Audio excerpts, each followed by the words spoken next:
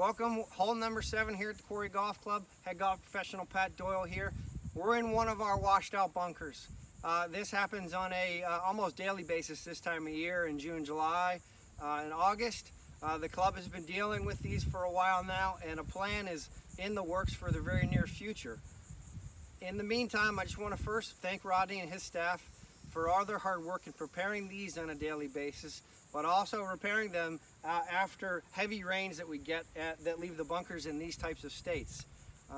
In the meantime, we want to address and implement a new local rule that will give you relief in this situation where your ball ends up in here and it hasn't had a chance to be groomed yet or repaired. So we're calling it a washed out bunker local rule. After a heavy rain event, a bunker that is washed out and not groomed or repaired is deemed an abnormal course condition.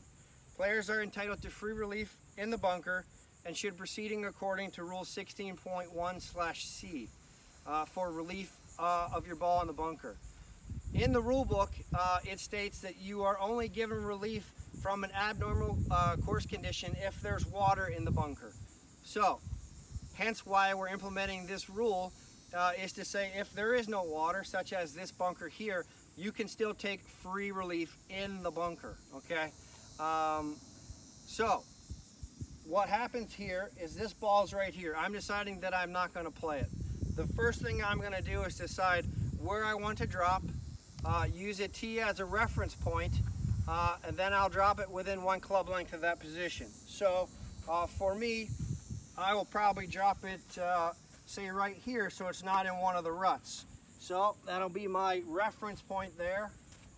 I'll use the club and I can drop it in the bunker anywhere within this 1 club length. Okay, so there, I've taken relief from this washed out bunker area. My ball's in play. It's up to me to hit it out now.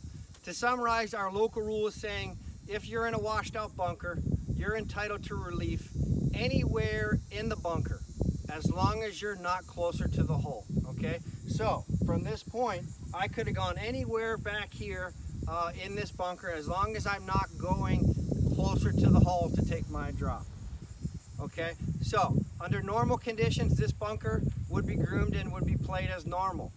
I want to be clear in stating under normal conditions, no relief can be taken for footprints or poorly raked conditions. However, this rule only pertains to relief from a washed out, ungroomed, or unrepaired bunker, okay? In the rules of golf, you're also allowed to drop outside of the bunker in this case, but you would have to take a 1-stroke penalty. So that's your option. It's also 1, so you have 3 options in this case. Play it from there, take your drop here for free, or drop it behind the line back there for a 1-shot penalty. It should be apparent to most of our golfers what a washed out bunker is compared to normal conditions. In this case, this one looks pretty washed out, so this local rule would be in effect. However, if you have any questions, feel free to call and talk to one of our PGA assistant golf professionals. We're here to assist. Thanks, have a great day.